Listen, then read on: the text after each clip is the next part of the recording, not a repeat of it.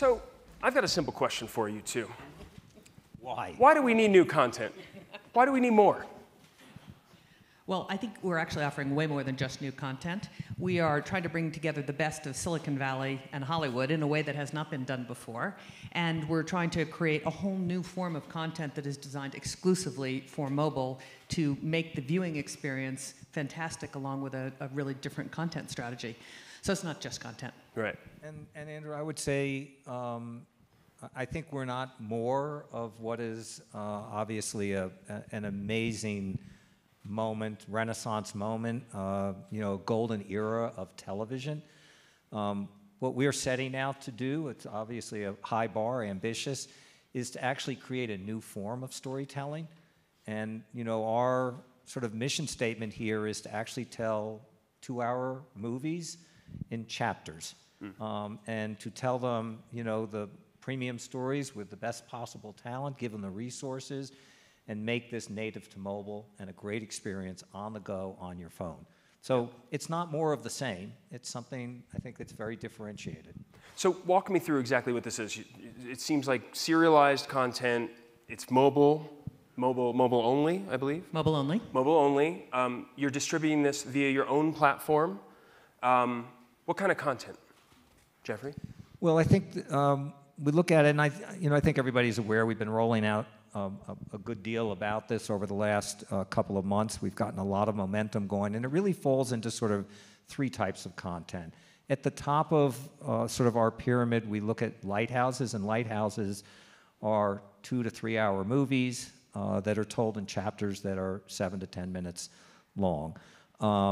Our sort of quick bites, which are which is the name of the company. Yes, that's the yes, idea. but yes, that is our quick bites, which are we call alternative, meaning non-scripted, and they cut across all kinds of different shows. And we've announced, again, I don't want to repeat these for it. And then what we've started rolling out is what is the third and really is the foundation of Quibi, and I think one of the most valued and important parts of it that we really haven't. We've just begun talking about, which are the daily essentials. And we announced this morning that our goal is to have between 15 and 20 of these daily shows, which are a highly professionally, quality curated around information, all types of information. So we're partnering with NBC News.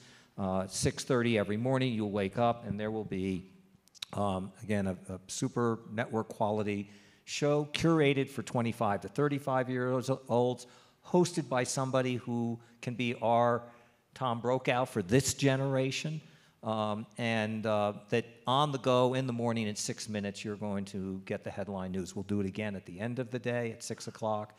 So there's a whole series of these that we're going to be discussing in the coming months. So you're putting together a network, basically, a channel, if you will.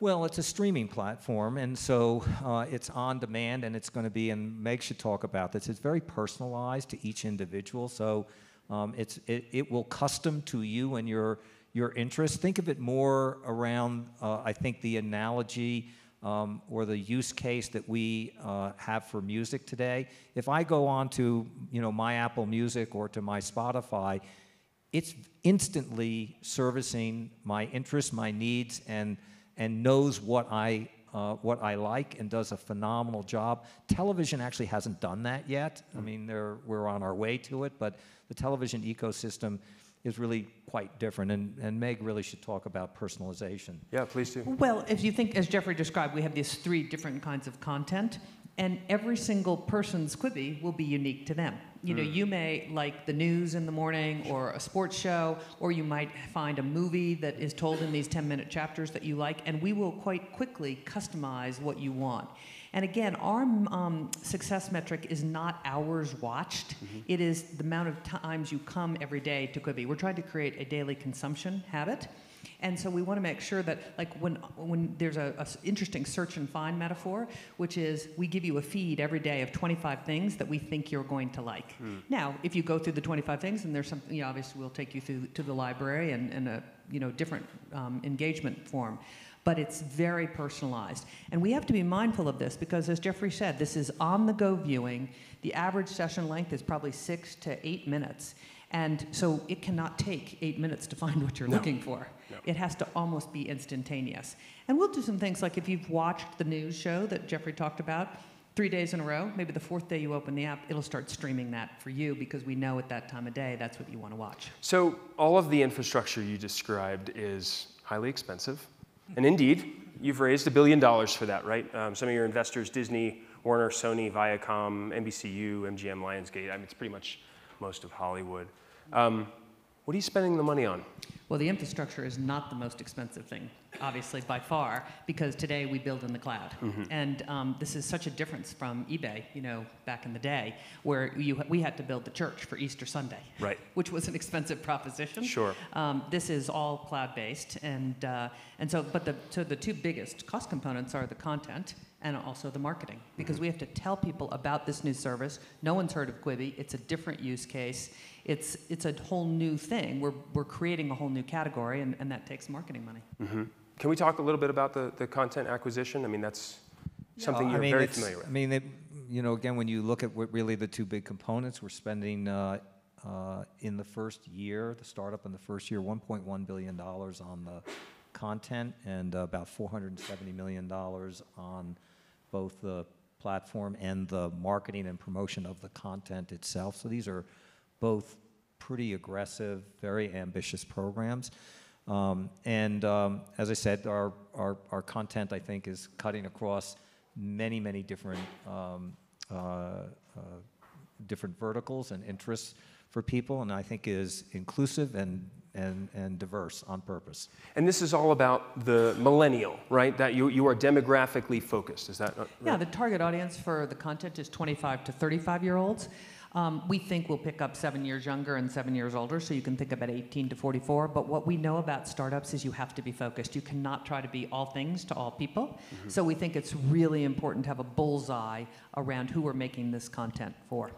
So I asked a millennial about you guys, and Let's get ask a millennial, right? And There's a millennial. and she said, Quibi is a dumb premise, and it will be a big failure. Mark my words. And I want to know, and the reason, by the way, the justification for that. Did you do a 1,000 people survey of this? It was one. Yeah, just I one. admit. Yeah.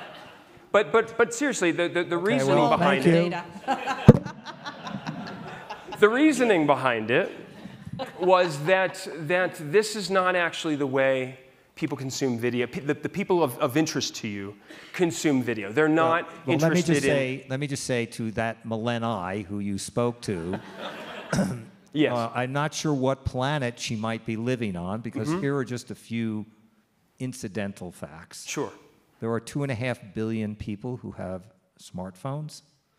On one single platform alone, which is the most widely distributed, democratized, egalitarian platform ever, called YouTube, you have 2 billion monthly active users watching 1 billion hours a day. Obviously, they've missed that person somehow or another. And here's just a really interesting fact. In 2012, we watched, I say we because this encompasses a rather wide, diverse audience, an 18 to 44-year-old consumer on their device watched 6 minutes a day. In 2017, they watched 39 minutes a day. In 2018, they watched 60 minutes a day. Today, we know that number is, in 2019, is already over 70 minutes a day. So, again, I just have to say, I don't know what rock you found this millenni under, but there must be the one who's not watching anything in this regard. So, Well, they well are done. No. I think she would agree with you. But the bigger question is, do they want, Hollywood, high-quality, original, scripted content? Different. Don't they just want, and I hate to question. say it, but cat videos? Okay. That's a different question. That's a completely different question. Yes. We have we'll give you our fantasy answer to that. Please. Too, right? Yeah. That's why we're here. We believe in it. So, I guess I would say to you, I'll give you two instances where you can look backwards for all of us. We've all participated in this. In 2000, if you take 1990, the pinnacle of broadcast TV, right? Multiple TV shows that had viewers of more than 40 million viewers a week. Seinfeld, Friends, ER, Home Improvement, I could keep going. This little company called HBO comes along and says, it's not TV, it's HBO. What do? Eliminate commercials. They change the form and format, so no longer 30, 60, 13, 26. No longer beholden to standards and practices, so you could make content quite different from what you were seeing on broadcast, ad-supported TV. So you have Sex and the City and Sopranos and The Wire. And then finally, they spend money in a way that you couldn't, an ad-supported couldn't compete with subscription. And 20 years ago, they ordered 10 episodes of Band of Brothers for $125 million. Okay? And today we have 150 million people paying $15 a month for not broadcast television. I would say we are not YouTube, Facebook, Instagram, Snapchat, we're Quibi. And if you can see it there, you can't see it on our platform. Not because there's anything wrong with that content, we love it. It's fantastic. Just like broadcast TV was fantastic and free, and yet many of us were happy to pay for something different, premium, and a different type of content in it. And that is, in fact, what we're doing. One more comparison. Sure. Okay? Only because it's relevant to the daily essentials, which I think is what, is the next round that you're going to hear a lot about from us. I know this is hard to imagine, but just think about it. 6 or 7 years ago, all music was free. You could type the title of any song into a device, and there are 35 million titles in history. Any of them were available for you. Here we are 7 years later, and there are 189 million people who are paying $10 a month for the same music. It was free. Now, why are we paying for that music today? Why? Because it's professionally curated. We have playlists, we have recommendations, and we have features that make that music now custom to me, to my use, to my consumption habits in it. And I would say to you, information today is as ubiquitously available as music was 7 years ago, but no one has made it convenient. And in fact, that may be the greatest single value that Quibi is going to ultimately provide to people, which is convenience around information. I think we will, if we get this right, our brand will be defined by telling these great stories in chapters, which is a different form. It's not movies, it's not television, it's the next thing. And so those two use cases, to me, when I look back at what happened then and what we're doing now, are in fact directly analogous. Yeah. I'll say I look at this a little bit of a different way, and Jeffrey and I look at just about everything in a different way. But when I look for great consumer tech businesses, I look for three things. Thing number one is, are the trends right? Are you on the right side of history? I've been on the right side of history. It was called eBay. I've been on the wrong, when my business was on the wrong side of history, it was called HP. And it's way better to have the trend and the wind at your back. And every thing is wind at your back. I mean, Jeffrey talked about how many hours of video people are watching on their mobile phone. In Silicon Valley language, this is up and to the right. This is an accelerating growth rate. Why is that? The experience is better, the content is better, and we are going to double down on even better content and an experience that makes watching video on your mobile device a singularly great experience. It's good today. Yeah. We think it can be fantastic. The second is there a white space? Is it an existing consumer behavior, or do you have to change consumer behavior? This is an existing consumer behavior. We need to give them something to trade up to into a white space. And no one is making Hollywood quality content in its short form for the mobile. And you might say, well, why is that? Because if your only monetization mechanism is advertising, you can't actually afford to pay $100,000 a minute times 10 minutes and $1 million piece of content, because you can't sell enough advertising to cover it. So the business model has to be a combination of subscription plus advertising, and that's what we're doing. Yeah, yeah. And then lastly, of course, is there a sustainable competitive advantage? And we think there is here. I think a lot about content fatigue. I'm in the business, for starters, but also, I think about when I want to pull up a show on television, and I tried to do that, and when I say television, I mean OTT, And I tried to do that over the 4th of July, and I couldn't remember, was that movie on Netflix, Hulu, Amazon? And I think I burned 15 minutes just trying to find the damn thing. How are you going to deal with that? Because even though you are not competing directly with, the old line companies, the Netflix, Hulus, et cetera, you're competing for attention. But they're already, again, Andrew, I'm going to, again, just sort of take, as I meant, you're challenging, we're meant to answer in these. I don't want to be defensive about it, but I am. Please do. I don't want to be, but God damn it, I am. You're comparing apples and submarines. Watching television on a TV is not what we're doing. Literally, you can't get what we're doing on a television set. So what you can say is, can we grab that 7 in the morning to 7 at night on the go? So here again, just sorry for your Mr. Millennial-ish person here, from 7 o'clock in the morning till 7 o'clock at night, if you are 25 to 35 years old, these are just facts. Yeah. You spend 5.5 hours on this device. Whatever you're doing with your TV set, whenever you're trying to go find whatever the next show is, we can talk about that ecosystem, but you're on this device for 5.5 hours. What are you doing? You're communicating, collaborating, you're on social media, you're playing games, and you're now watching today 70 minutes of short-form content.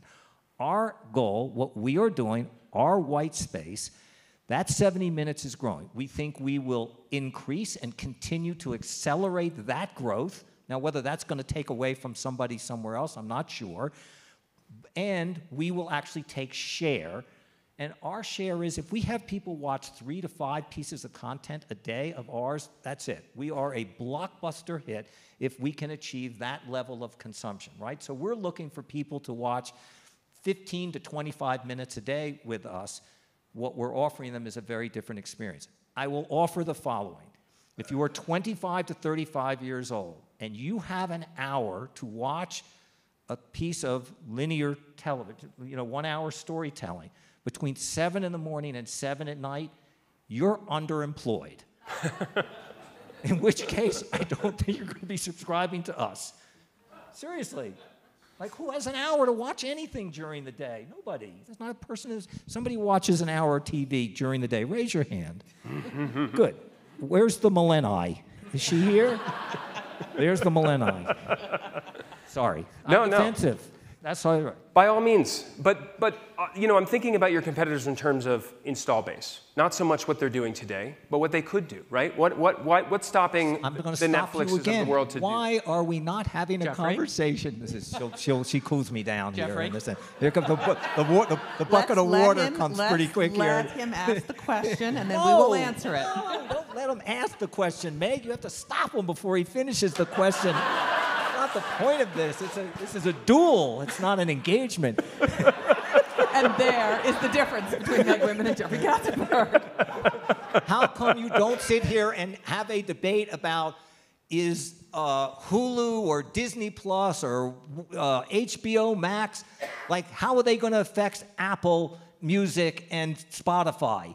Zero. It's a different thing when you are listening to music, when you are watching television, and we're going to come back here a year from now and prove to you that Quibi is in its own place. It's not the same as though. Now, you can talk about short form. Sure. And whether people will actually, that is the big bet. That's the big gamble. Will they migrate into something premium? And I have to look to, again, and say to you, I ask in this room, name me a single widely distributed, widely consumed product, a consumer product, any product ever, that when somebody came along with a better version of it, a more convenient version of it, a premium version of it, a luxury version of it, that some subset doesn't migrate to it. You can go to Walmart and get a pair of 100% functional sneakers for $19.95. You can go to Skechers and get them for $49.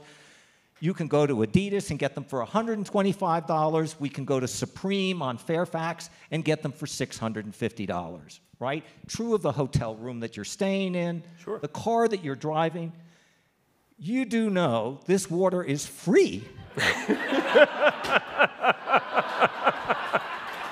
And yet we pay for this shit. Like, And it's bad. And the bottle is bad for the environment. some guy who was upstairs, what's his name? Peter Fan's going around, literally, he's got a cooler with this thing, water that'll kill you. What's it called?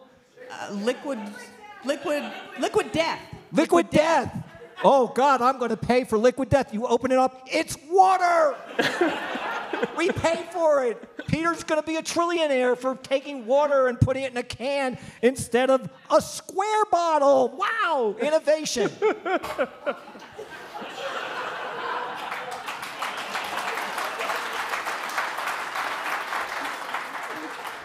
You know, I was going to follow up with a question, but I think we should just go right to the audience. Two announcements to make for you.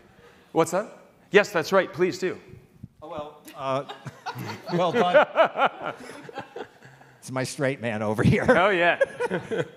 So 2 new pieces for the Daily Essentials. Yes. Here, first. Yes, at the that's Fortune right. This is Brainstorm new Conference. at Brainstorm We're trying Tech. to help him remember what he's Yes. supposed to do here. Yeah, Well, good I'm news. distracted by the Maybe water. You should ask me the question, Meg. Yes. What's the thing that you're announcing today about Daily Essentials, which is perhaps the most important part of Quibi? Thank you, Meg. I'm glad you asked that question.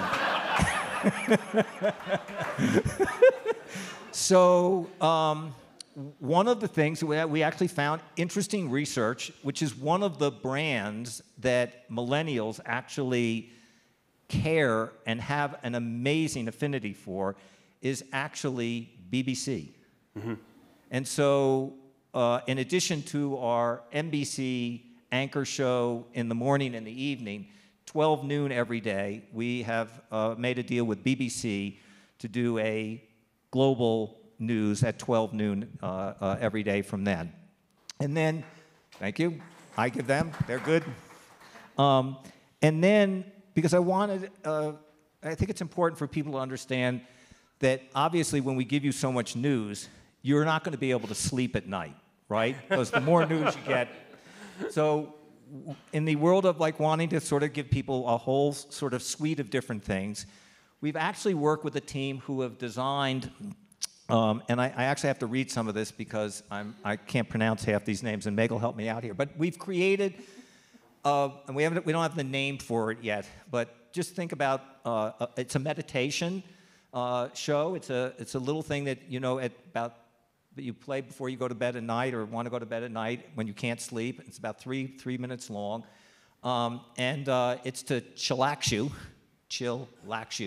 And what it does, and this is sort of interesting here, so this is actually a group of people scientifically designed here, and it is a unique combination of a sense of sounds, and it's something some people may be familiar with. I was not, called ASMR. Yes. See? Okay, there we go. And for those of you like me who don't know what that is, that stands for Autonomous Sensory Meridian Response. I still don't know what it stands for, but that's what it says. And it literally, those sounds, when you listen to them, and you can find them, there are different places you can go online and find them. It's an audio thing. It literally does relax you. What these people have done quite brilliantly is combine that together with visuals of film that actually is known to do the same thing. So whether it's water falling over a brook or, you know, walking through fresh snow for the first time, where the sound is all amplified, but you have these beautiful, beautiful pictures married with this beautiful, beautiful sound. And you can imagine for someone like me, when they tell me that you're going to actually show me a little 3 minutes and it's going to relax me, I thought that was the most hilarious thing I'd ever heard, right? Like, there's no chance this shit's going to work. So they come in, and we have a room about 20 people. They're all wound up. Everybody's pitching different ideas and this. And they Millennials. The millennials, by the way, yeah, all millennials. And they play the show, and all of a sudden, after it's over, everybody starts talking like this. It was the most amazing thing. Even you? Even me. It was shocking. So we have a nightly meditation show that is going to relax you from all that aggravation that we give you with our news all day long. So 19 more ideas coming your way. Oh, also, very importantly, we haven't figured out exactly how we're doing this yet. We will actually be able to give you your horoscope every day, which I'm told is extremely important to a lot of people. That sounds terrifying. But let's go to the back for questions, please. Yes, your name and who you're with. Jeff Glick with Foursquare. Watching this panel defend against Andrew's skepticism is actually entertainment that I would pay for. We will Thank get you, you, Jeff. and it's $4.99 a month with ads, $7.99 without ads. We're good either way. That's right. So my question, building on Andrew's skepticism that you can wean people from Instagram video, YouTube video, and Snap video, not that millennials don't want content, but that you can wean them off their existing patterns. Can you speak to the utter failure of Verizon with Go90 to do something similar, and how you're different? Well, in fairness, I don't. First of all, you know, I appreciate when people try to do something new and different, and when they did, we wouldn't be sitting here today had they not tried what they did. So I actually think it was there are lessons we could learn, but there's a fundamental difference, which is they were an ad-supported platform. They did not actually have the resources to do what we did. They were doing it. They took the existing world of that and tried to migrate it up. And they migrated it up, you know, by instead of making content for $1,500 a minute, they tried $10,000 a minute. Is to literally put it into dollars and cents. They try to elevate out of the YouTube enterprise using that talent and those creators in it. What we're doing is actually migrating what is the network cable streaming television ecosystem, the Hollywood quality. We're in the $100,000 a minute, just if you want to put dollars and cents to it. So, you know, what they did was an interesting play. It didn't work. We don't think that they're comparative in it, and frankly, we've learned from their lessons, or learned lessons from, you know, what didn't work for them. Yeah. All right, one here. Yes, very quickly, please. Sure. Marianne Morrow, 9th gear. This question is for Meg. Does Jeff always talk this much? Yes. And the second is, where will you be at Quibi 5 years from now? Well, yes, Jeffrey does talk this much, but it is actually, it's a very, you know, remember I started out by saying it's the power of Silicon Valley and Hollywood together. Our superpower is that we are completely different, and we have figured out how to really do something I think that's quite unique, both in the content as well as the technology side, which we haven't had much chance to talk about. But where we'll be 5 years from now, our hope is that we will have created a whole new category of content for viewing on mobile, where when you wake up every morning, you have a little TV in your pocket, and you go about your day, and you are watching 3, 4, 5, 7 Quibis a day to keep appraised, to be entertained, to be informed, to be inspired, and that we've created a platform that is fantastic for advertisers, fantastic for customers, and obviously, you know, good for Quibi shareholders. So that's where we hope to be. And you know, we think this can be in the millions of users, and this is creating a whole new category. So will you two come back in a year and tell me how it went? We sure will. Great. Let's see. We will have been, you know, we launch in on April 6th of next year. So we'll been up for April, May, June, and half of July. So Brilliant. we'll come back and tell you how it's going. Brilliant. All right, a round of applause, please. Two.